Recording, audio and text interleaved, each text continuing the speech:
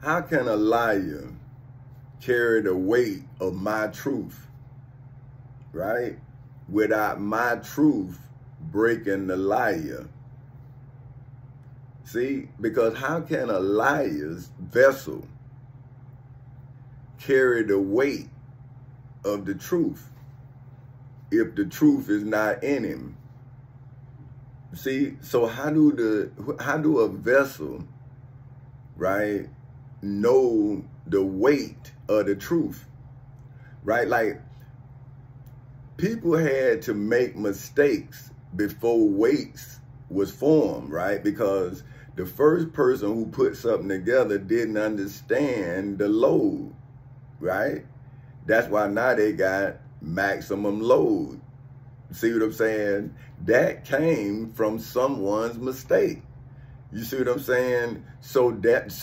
But if you are a slave, right, and anywhere in your bloodline, then if you was once a king or a queen, then that blood is in your line, right? Now, everybody is not kings and queens, because some people was property of the king who lost his kingdom, like Saul, David.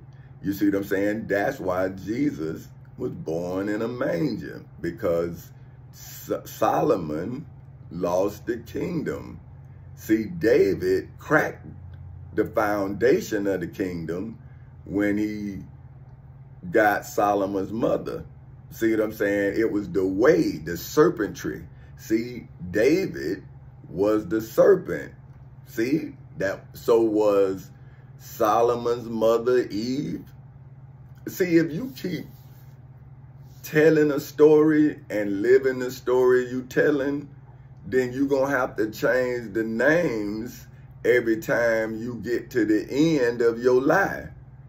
See, it only makes sense, right? Because at the end of this lie is my name. And that's what the Bible was telling you. A good name is worth more than gold and silver. Now, in my story, my good name is worth more than money, gold, silver, oil, diamonds, ruby, anything that you people in this world has made valuable, because it's not more valuable than my name to me. See, that's why I'm saying, come in the court, right, and you will see what Jesus meant when he said the rich man got about as much chance of getting into heaven as a camel walking through the eye of a needle. So people think I'm bragging, right, when I'm telling them what the devil took from me that allowed me to walk so freely through the eye of that needle.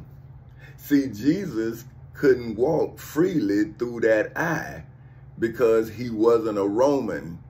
See, but because Dr. Martin Luther King and Minister Malcolm X played the role of, well, Dr. Martin Luther King, played the role of Jesus. See, he is the Christian in my fight, right?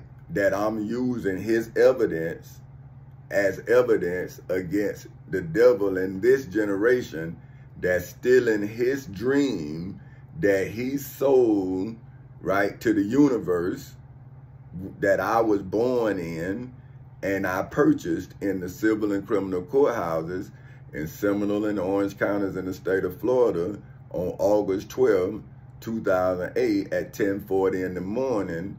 And I chose, right, to give it to the people that he sent it into the universe for. See, I could have just saved my children's dream, right? See, but that's what I'm telling you about an ungrateful teacher. The ungrateful teacher create ungrateful children. See? And that's why the devil has children also. See, the Bible talks about your father, and it also talks about you, for whom is his children. See, so the same thing you telling me you read to show yourself approved is showing me you, right? But I use the dictionary, right, which is the words that my enemy used to describe the Christ that he mentally had to deal with. See, that's why the writer of the word believe in the words written.